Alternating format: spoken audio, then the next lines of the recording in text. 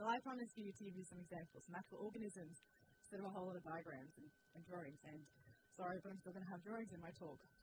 But let's talk about these New Zealand frogs. So I studied these in my PhD in Sydney. They're all so cute. They are native to New Zealand. They're a vulnerable species.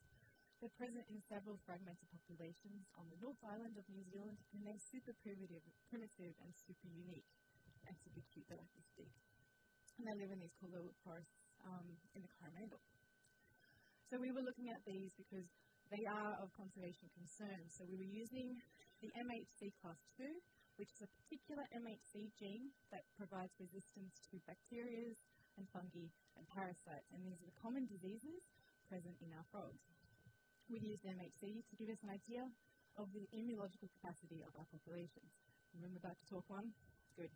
So this is all hoping to feed back into conservation of these species. So what do we find? We found lots of MHC gene variants. Excellent. However, we identified one population that had only 2 MHC variants. That's bad. This may mean that this population may not have those important resistance alleles or variants that are important for its survival into the future. So this population will need careful management. But I like the MHC, and we wanted to have a look at the other ones.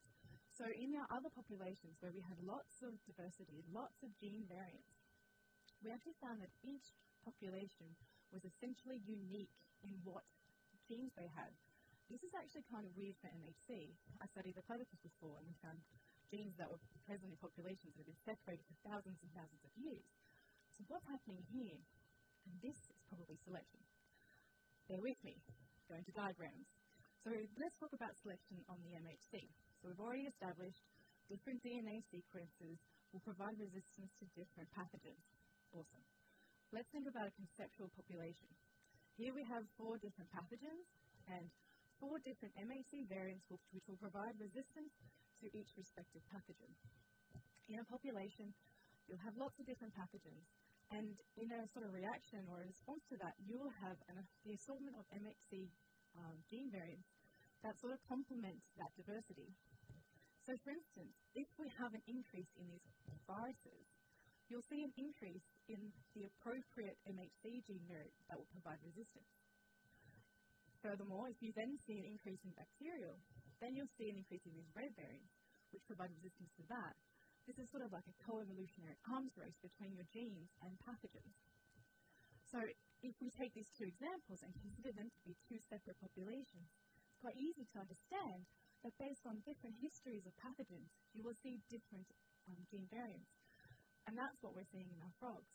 But this is actually really, really cool. Like, how is selection driving MHC diversity? In fact, is it a little bit closed-minded to just look at the MHC? So I want to know what's happening at all the immune genes. It's a little bit hard to go, all these pathogens, all these immune genes. What's happening? We need to simplify the system. That's where I started my postdoc. We're looking at selection for the immune response in some chickens. This is my version of chicken. These are our population of white leghorn chickens, and what we're doing is we are taking a whole genome approach to see how selection is impacting immune genes. We're using sheep red blood cells, these lucky little blood cells here, and this is sort of a challenge. It's a foreign antigen or a foreign, not necessarily a pathogen, but a foreign body that the chicken will mount an immune response for. We will, as I say, inject this antigen, measure the immune response, and start selectively breeding the ones with a good immune response together and the ones with the low response together. And we do this 39 times. So we have 39 generations of selective breeding for high and low antibody response. So what we have, this is just in generation 32, but we already have a 7-fold difference in the immune response. And that's kind of amazing. But how is this happening? How many genes are involved? How much of the genome is involved? What are the key genes involved in this? We're using pooled genome sequencing, blah, blah, blah. Basically, we can compare the populations that have a high response and a low response. By comparing their genomes, we can identify regions that are very, very different.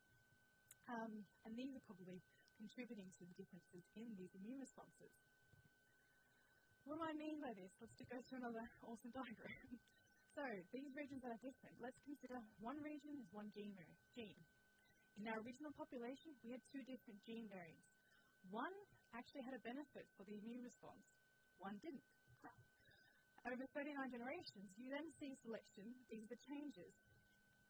And throughout my work, we found many regions and many immune genes. But essentially, it all comes back to this whole idea the immune system is complex. And maybe I should have said genomics for pop. Thank you.